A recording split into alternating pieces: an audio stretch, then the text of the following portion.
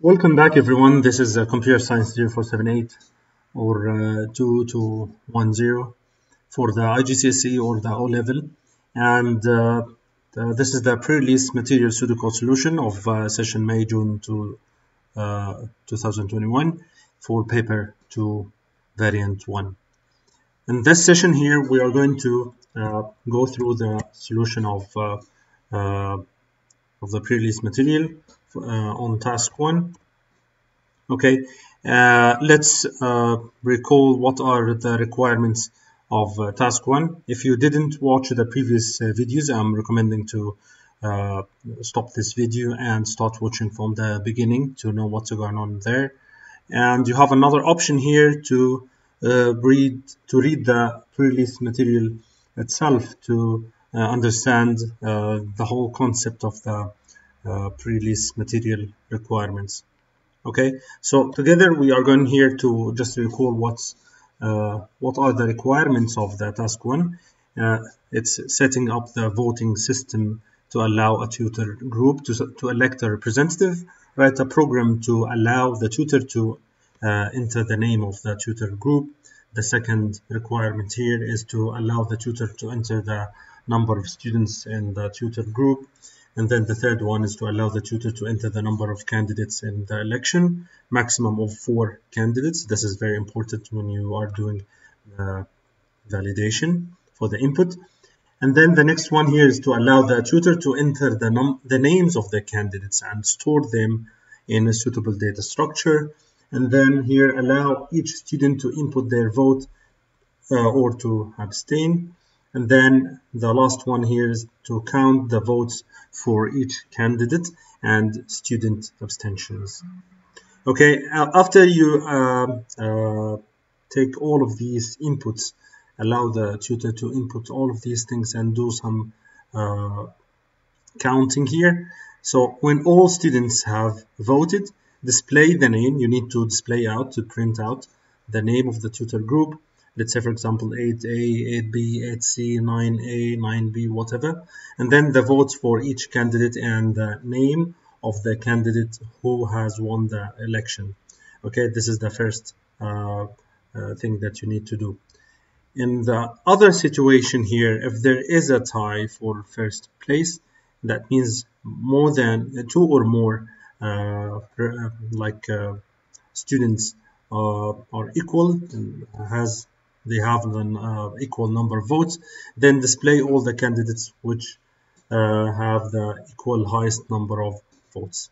We explained this in the previous video, how to prompt the user. Okay, and in this video here we are going to do one by one bullet point. Okay, the first one here is to allow the tutor to enter the name of the tutor group. Okay, how to do this, since you are here at the beginning setting up the voting system.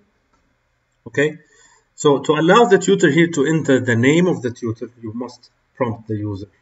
At the beginning, you must prompt the user. How to prompt the user? By showing an output message here. I'm using here a print statement. You can use, for example, output. You can use also display.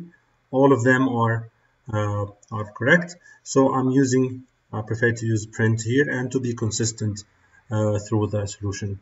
So print, and then between the double quotations here, enter the name of the tutor group. So the message should be meaningful, and it should be clear. And then after this, the user is going to input the tutor group name. So that's why here I'm using also another statement, which is input, or also you can use a statement as read. Okay, I prefer to use input here, and then a variable which is meaningful, since this is a very important part when you are using variables. It should be meaningful, and the tutor group name here is the name of the variable I've chose to be like. This is the variable name that I selected to be as the tutor group name. Okay, make sure that when you are using a variable like this, you declare this variable before using. How to declare a variable? This is very simple. Just write down the keyword declare and then the variable name, and then column or 2 dots, or instead of the 2 dots you can use also as, and then string here is the data type.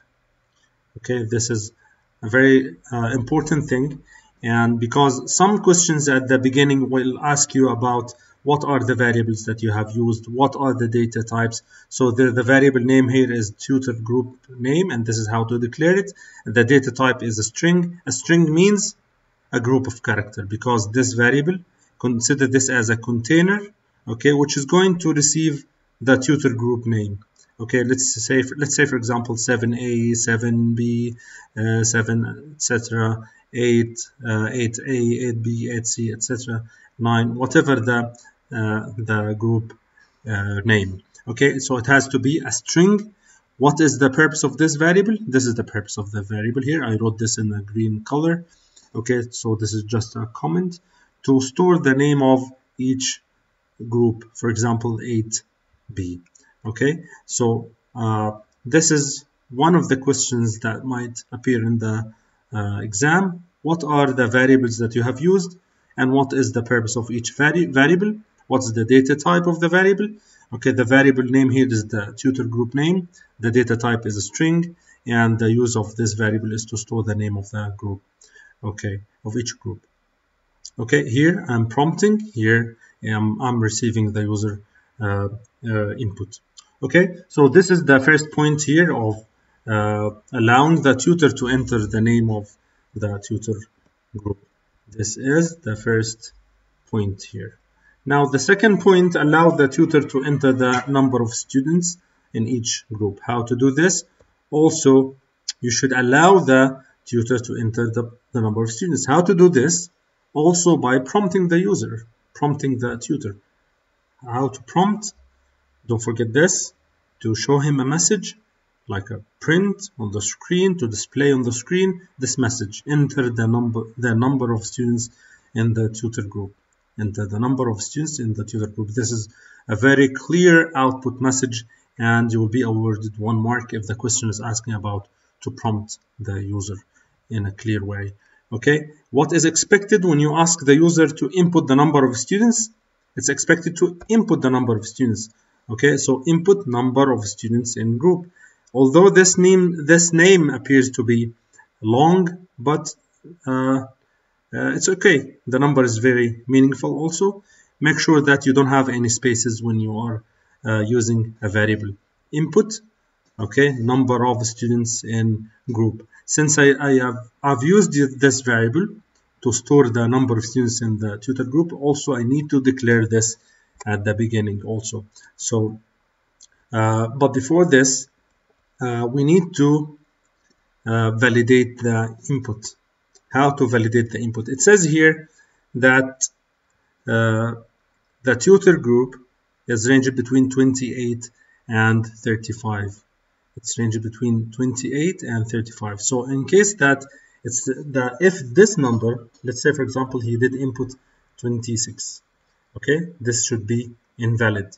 How to check that? How to validate? By using if condition. If number of students in group is less than 28, which is 26 here in our situation, or number of students in the group is greater than 35, which also should not be allowed, then display on the screen, print invalid number of students in the tutor group. Try again, and then don't forget to close this by the endf. Okay. Okay, so since here it's asking you to try again, so it should not allow you to proceed until you input the number of students in the group. To do this, we might use here a loop structure. A loop structure by using repeat until. Okay, repeat, and do all of these statements, repeat all of these until number of students is greater than or equal to 28 and number of students in group is less than or equal to 35. So let's say that this is a number line. Okay, the number of students in a group should be between 28 and 35. If it's less than this, it should not be accepted. If it's greater than this, it should not be accepted. Okay, only the range between 28 and 35 should be accepted. As you notice here, I wrote and because this is a range between 28 and 35, and as you noticed here, I wrote or because less than 28, the value could be 26, or could be greater than 35. It cannot be less than and greater than at the same time, so that's why I wrote or.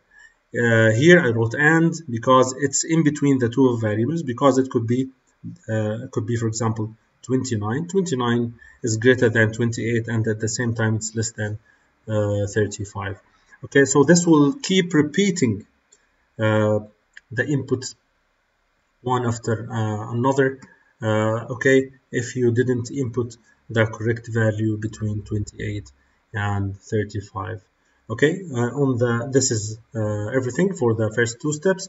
In the next video, I forget something here because just you need to declare. I forgot something here you need to mention. There's something here that very important and you need to mention, which is how to declare also the number of students in group.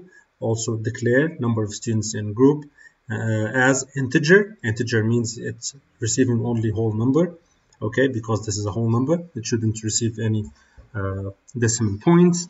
And what is the purpose of this variable is to store the number of students in each group.